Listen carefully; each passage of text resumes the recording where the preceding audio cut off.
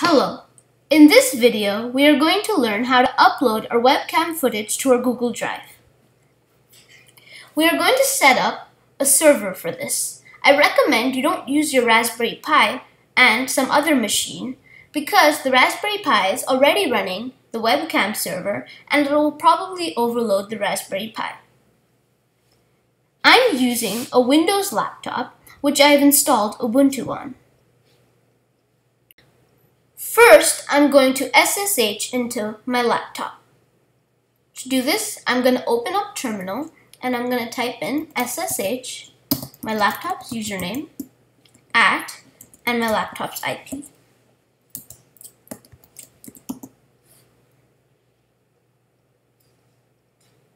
I'll ask for the password. I'll type in my password.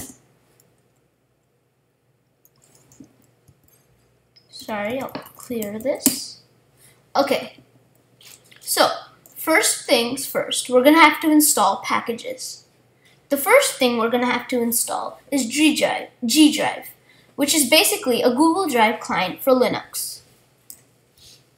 To do this, we're going to type in wget and then this URL. I'll have the URL in the description of this video. When I press enter, it's going to take some time. Okay.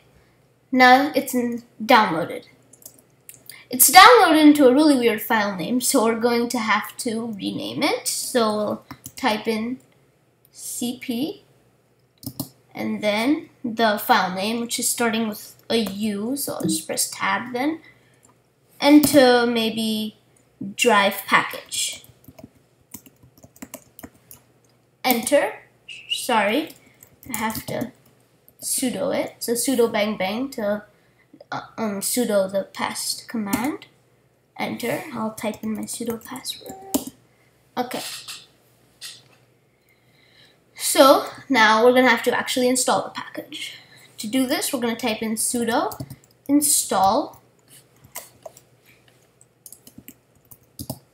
drive package, because that's what we just named it, into /user/local/bin/drive. Enter. Okay, it's installed it. Now, if you type in drive, it's going to tell you, it's going to give you a link. You're going to have to open that in your web browser. It's going to give you a code and you're going to have to put that in. That's basically to sign you in to this machine. Now, when I type in drive, it's going to write something different because I've already signed in. Okay, so the second package we're going to install is called SSH Pass. What SSH Pass does is it allows you to SSH into a machine in a shell script. This is useful because we're not going to actually tell it exactly when to go into the Raspberry Pi and get the video. It's going to automatically do that every minute. So we're going to type in sudo apt-get install SSH Pass. Enter. Okay. Now we're going to install ffmpeg, which is basically a command line utility to convert video. Motion encodes its video in the SWF file format.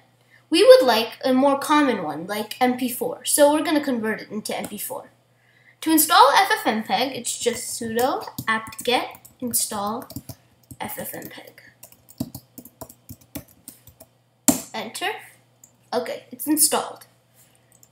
Now what we're going to do is we're going to make two directories which the shell script will use to store files. These are called media and video.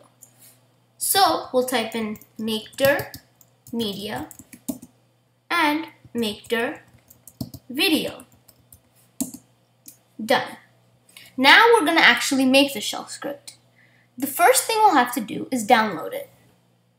Open up your web browser, go to shaunak.github.io/download/camera.sh. Sorry. This website and link will be on the description of this video, so you'll get it there. Enter. It's going to download this file, camera.sh. First thing we'll do is we'll open it. Downloads, camera.sh, open. Things you'll have to configure are your Raspberry Pi's IP. In my case, I'll type in 192.1.161. And I'll type in the username of my server, which is Shaunak. You should type in your own, because it'll use that for the directory. Command S. So now what we'll do is we'll just copy this whole thing. Command C. Open our terminal. We'll type in sudo nano camera.sh. Enter. We'll paste it. Done. So now we're going to have to make a shell script that will run inside the Raspberry Pi to move all the files that Motion has created to a directory called videos. To do this, you're going to first have to open a new window of your terminal. Type in SSH Pi at, and then whatever the IP of your Pi is. Enter. Put the password. And you're in. So the first thing you're going to do is make a directory that your shell script will use called videos. Make dir videos. Enter. The second thing you're going to do is actually have to make the shell script. So sudo nano motionCamera.sh. Now you're going to have to download it from the internet. So go on Chrome, go to shaunak.k.io/download/motionCamera.sh. This link will be in the description of the video. It'll download it. So now, open up your downloads. Sorry, just open it from Sublime Text. motionCamera.sh.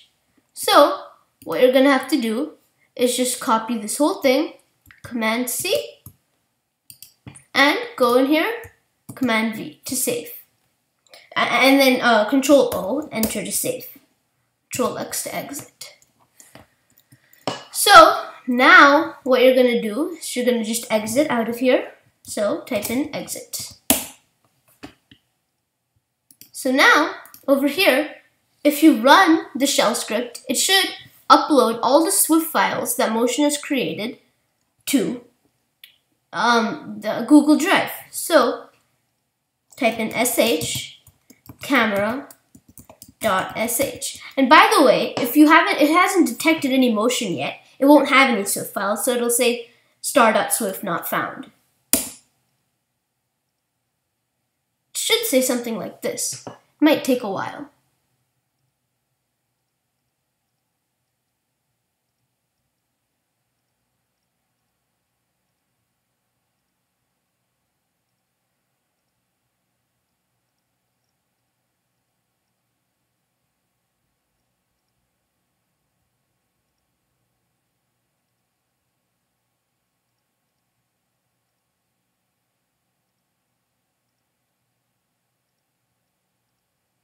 There, ffmpeg is converting, and as you can see over here, it uploaded a Swift file over here.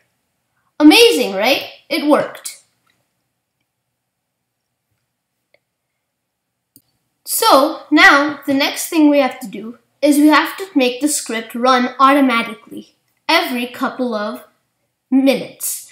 In my case, I made it run every minute because I felt like I would like it almost instantly on my Google Drive. I would like the video almost instantly. So to do this, there's a tool in Linux called crontab, which will allow you to execute a command every couple of minutes or in a specific increments of time. So to edit your crontab, you type in crontab.txt. the E flag to edit, enter. Now, what you do is you go down, and there's a code that you have to put. Crontab is in a weird format. It's hard to understand really the format, but I have the crontab already made. So go on your web browser. I'll have this link in the description too, shaunak.github.io/download/crontab or /livestream/crontab.txt. Okay, just copy this, Command C, go in your terminal, paste it, and your username. So in my case, it's Shaunak.